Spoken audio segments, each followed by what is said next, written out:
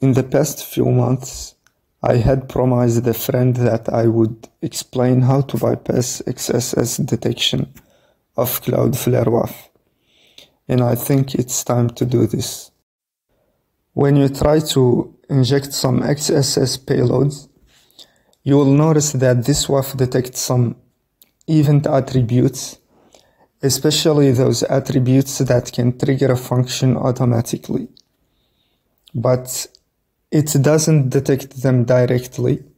It does when they are in a certain context, like event attribute plus equal sign plus function. Now, to bypass this, we can easily add encoded whitespace here or any other character that will not affect the functionality of our injected code.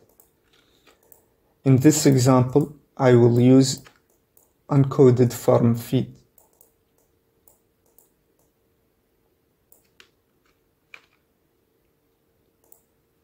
We can try without the uncoded form feed. You can see it says, sorry, you have been blocked. Now, let me try with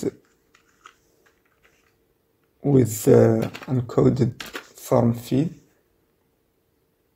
And you can see with the form feed, we bypassed the WAF. That's it. I hope this video is useful to you, and thank you for watching.